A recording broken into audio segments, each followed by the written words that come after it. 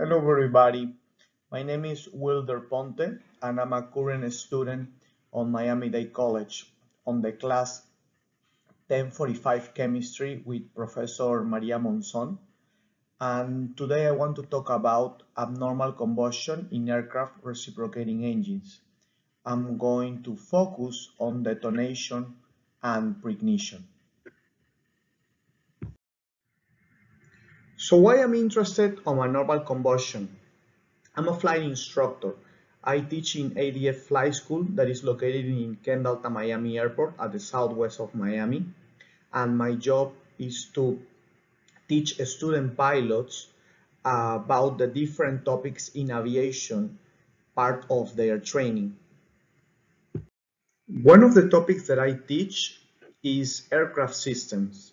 And inside aircraft systems, we have to talk about the engine. The engine that we use on general aviation is a reciprocating engine. The reciprocating engine will have some problems where the combustion is not okay due to overheating or carbons on the spark plugs. This will be considered inside the abnormal combustions. These abnormal combustions usually are preignition and detonation. The consequences of abnormal combustion like preignition and detonation could cause carbon on the spark plugs, the destroy of the piston and the cylinder, the bend of the rods that connect to the crankshaft, or the destroy of the engine. These scenarios will lead to an emergency that in sometimes finalize in a fatality. Preignition is one of the abnormal combustions, and this will occur because of carbons in the cylinder and in the spark plugs. What will happen is that the piston that will move inside the cylinder will touch the carbon and will ignite it. Ignite it with the fuel and air that is going to be inside the cylinder.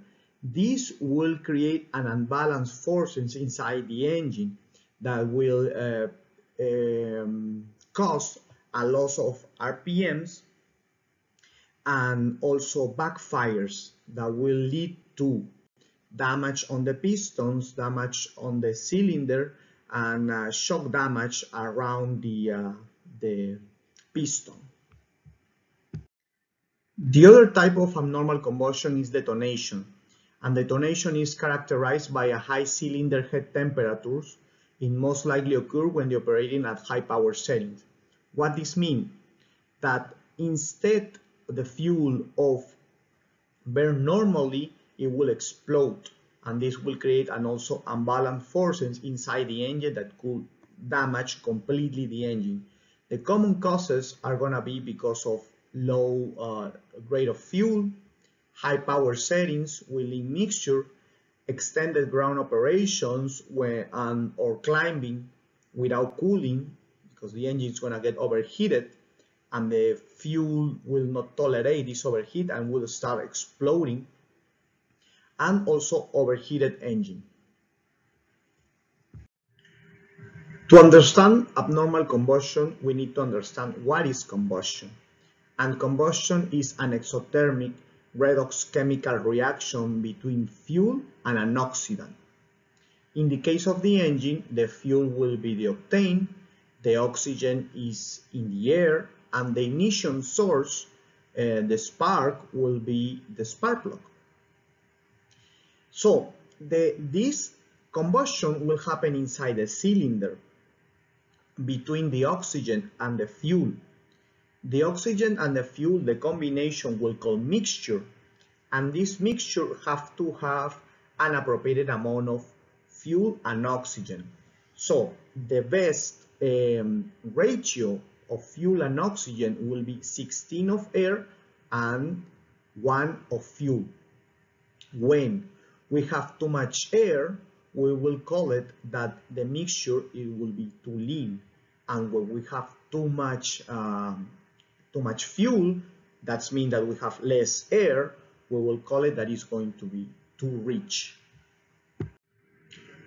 If we go deep in the combustion, we will find that it's two types of combustion, the incomplete and incomplete combustion. The complete combustion will happen when all the fuel has been burned. So we have an hydrocarbon, that is the fuel mixed with oxygen, then we have the combustion, the spark, and we have water and carbon dioxide. The flame seed on complete combustion will be blue. On an incomplete combustion, we will have residues. So we have the fuel combined by the oxygen, the combustion process, and then we have carbon dioxide, unburned hydrocarbons, some black smoke particles that are carbons, carbon monoxide, and nitrous oxides, that these, some of them are toxic gases. All right, so let's go in deep of chemical combustion of fuel. In the chemical combustion of fuel, talking about the octane, we're going to have a complete combustion, and the result will be 16 moles of carbon dioxide, 18 moles of water. And in complete combustion of fuel, we're going to have 16 of carbon dioxide, 54 of water, 16 of carbon monoxide, and 16 of carbon. These two last products are going to be undesired in the combustion.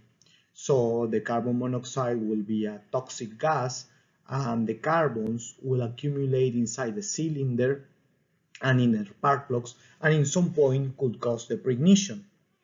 Also, another thing good to mention is that actual cars and aircraft works with a high compression inside the cylinder, and the fuel needs to be able to hold this compression and to work under this compression.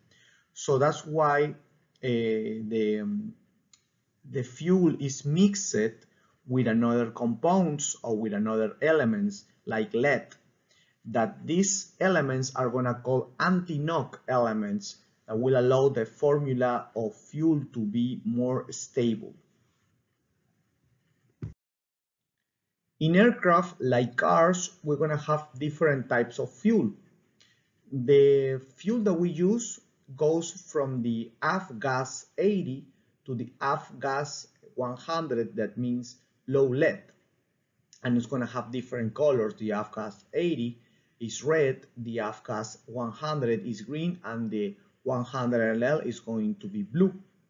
The jet fuel have a different formula and it works in turbines. These other three are going to work for reciprocating engines, that's the one we're talking today.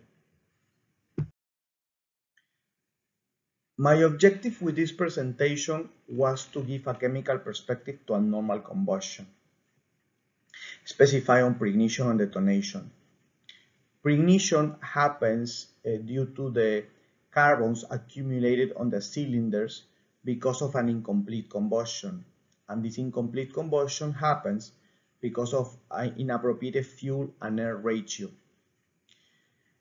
Also, we're going to have detonation, and detonation happens to an uncontrolled explosion of fuel, and this uncontrolled explosion of fuel will happen because the fuel became unstable under higher temperatures, or when we use lower grade than the appropriate.